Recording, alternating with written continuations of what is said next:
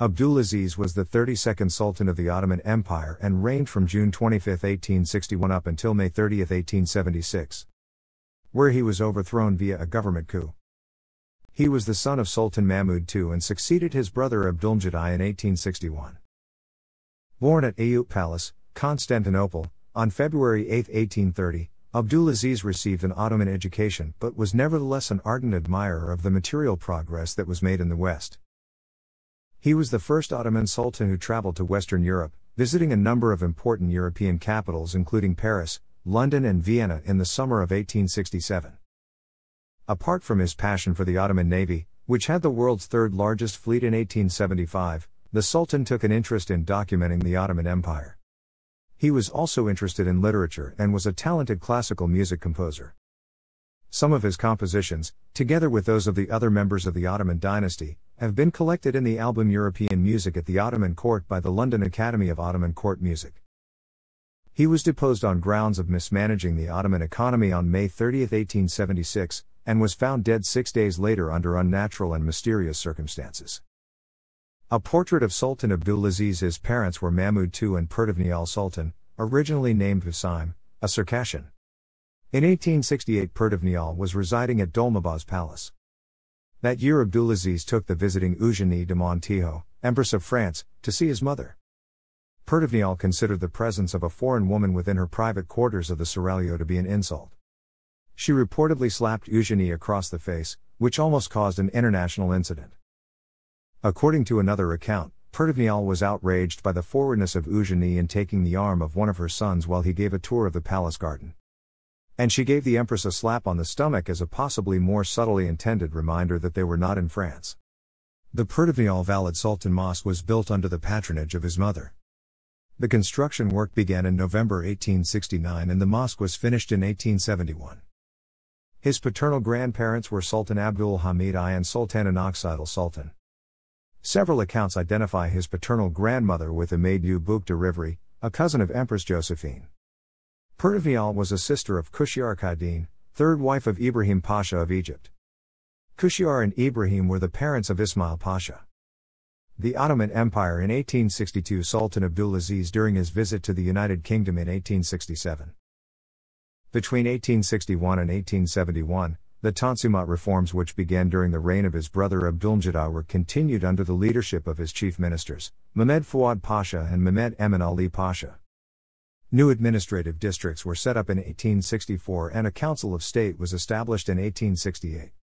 Public education was organized on the French model and Istanbul University was reorganized as a modern institution in 1861. He was also integral in establishing the first Ottoman civil code.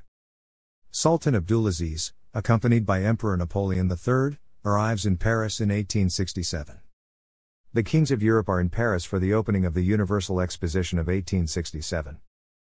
Abdulaziz cultivated good relations with France and the United Kingdom. In 1867 he was the first Ottoman Sultan to visit Western Europe. His trip included a visit to the Exposition Universelle in Paris and a trip to the United Kingdom, where he was made a Knight of the Garter by Queen Victoria and shown a Royal Navy Fleet Review with Ismail Pasha. He traveled by a private rail car, which today can be found in the Rumi Koç Museum in Istanbul. His fellow Knights of the Garter created in 1867 were Charles Gordon Lennox, 6th Duke of Richmond, Charles Manners, 6th Duke of Rutland, Henry Somerset, 8th Duke of Beaufort, Prince Arthur, Duke of Connaught and Strathern, Franz Joseph I of Austria, and Alexander II of Russia. Imperial coach used by Sultan Abdulaziz during his visit to Paris, London and Vienna in 1867, currently at the Rumi Koç Museum in Istanbul. Queen Victoria and Sultan Abdulaziz on the royal yacht HMY Victoria and Albert during the Sultan's visit to the United Kingdom in 1867. Also in 1867, Abdulaziz became the first Ottoman Sultan to formally recognize the title of Khedive to be used by the Vali of the Ottoman Ile of Egypt and Sudan, which thus became the autonomous Ottoman Khedivate of Egypt and Sudan. Muhammad Ali Pasha and his descendants had been the governors of Ottoman Egypt and Sudan since 1805, but were willing to use the higher title of Khedive, which was unrecognized by the Ottoman government until 1867. In return, the first Khedive, Ismail Pasha, had agreed a year earlier to increase the annual tax revenues, which Egypt and Sudan would provide for the Ottoman treasury. Between 1854 and 1894, the revenues from Egypt and Sudan were often declared as a surety by the Ottoman government for borrowing loans from British and French banks.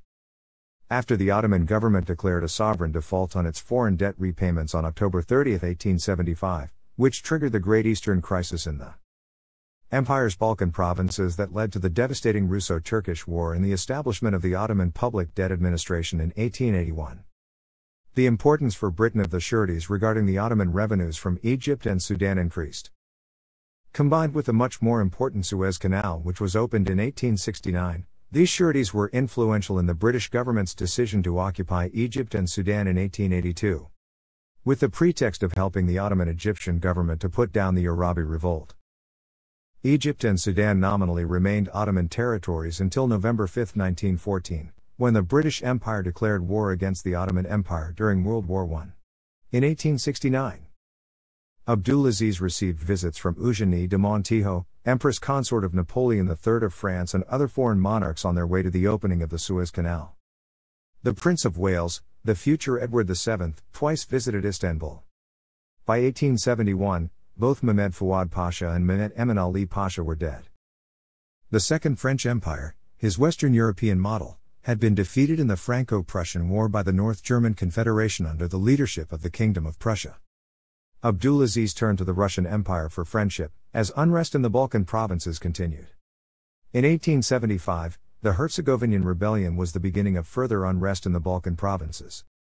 In 1876, the April Uprising saw insurrection spreading among the Bulgarians.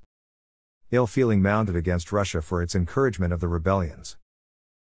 While no one event led to his being deposed, the crop failure of 1873 and his lavish expenditures on the Ottoman navy and on new palaces which he had built, along with mounting public debt, helped to create an atmosphere conducive to his being overthrown. Abdulaziz was deposed by his ministers on May 30, 1876. The tourbay of Sultan Mahmud II on Divan Yolu Street, where Abdulaziz was also buried. Death of Abdulaziz, an imaginary depiction by French artist Victor Masson. Abdulaziz's death at Eyüp Palace in Istanbul a few days later was documented as a suicide. Following Sultan Abdulaziz's dethronement, he was taken into a room at Topkapi Palace. This room happened to be the same room that Sultan Selim III was murdered in. The room caused him to be concerned for his life and he subsequently requested to be moved to Beylerbeyi Palace. His request was denied for the palace was considered inconvenient for his situation and he was moved to Fairy Palace instead. He nevertheless had grown increasingly nervous and paranoid about his security. In the morning of 5 June, Abdulaziz asked for a pair of scissors to trim his beard. Shortly after this, he was found dead in a pool of blood flowing from 2 wounds in his arms.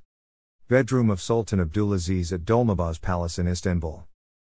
Sarcophagus of Sultan Abdulaziz and the mausoleum of his father, Sultan Mahmud II. Some of the Sultan's descendants are also buried nearby. Several physicians were allowed to examine his body, among which Dr. Marco Nori A. Sato, physician attached to the Imperial and Royal Embassy of Austria-Hungary, Dr. Spaniolo Mark Markel, Jatropoulou, Abdener, Servet, J. De Castro, A. Marowan, Julius Millingen, C. Cara Theodori, E. D. Dixon, physician of the British Embassy, Dr. O. Vitalis, physician of the Sanitary Board, Dr. E. Spader, J. Nurijan. Miltiadi Bey, Mustafa, Mehmed certified that the death had been caused by the loss of blood produced by the wounds of the blood vessels at the joints of the arms and that the direction and nature of the wounds, together with the instrument which is said to have produced them, lead us to conclude that suicide had been committed. One of those physicians also stated that his skin was very pale, and entirely free from bruises, marks or spots of any kind whatever. There was no lividity of the lips indicating suffocation nor any sign of pressure having been applied to the throat.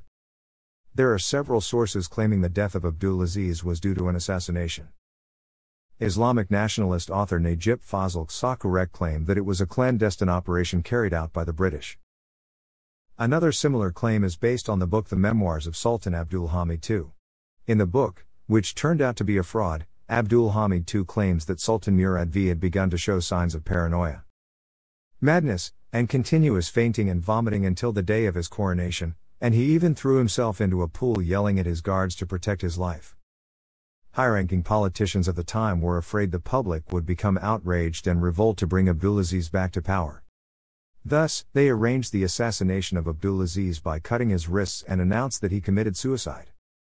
This book of memoir was commonly referred to as a first-hand testimony of the assassination of Abdulaziz. Yet it was proven, later on, that Abdülhamid II never wrote nor dictated such a document. Admiral Hassan Rami Pasha supported the Sultan's modernization efforts.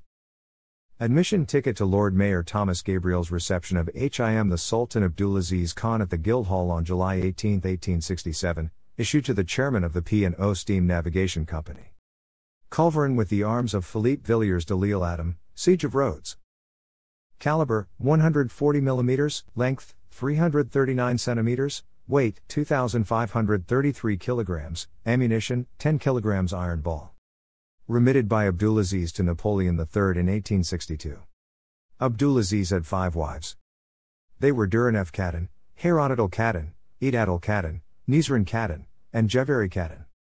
He also wanted to marry Princess Tahida Hanım, daughter of Ismail Pasha, Khedive of Egypt. However, Grand Vizier Mehmed Fuad Pasha opposed the love match on the grounds that Ismail then would have too favorable a backstairs entree to the Sultan. Fuad's objection was written on a small paper, and given to the head chamberlain, who instead of reading it to Abdulaziz, handed it to him. The Sultan was insulted, Fuad was fired, and the marriage plans were cancelled. At the time of his accession to the throne in 1861, he had 2 cadens. Between 1861 and 1867, he had 3 cadens. In November 1872, there were 4 cadens and 1 iqbal. Media related to Abdulaziz I at Wikimedia Commons. Works written by or about Abdulaziz at Wikisource. Thanks for watching.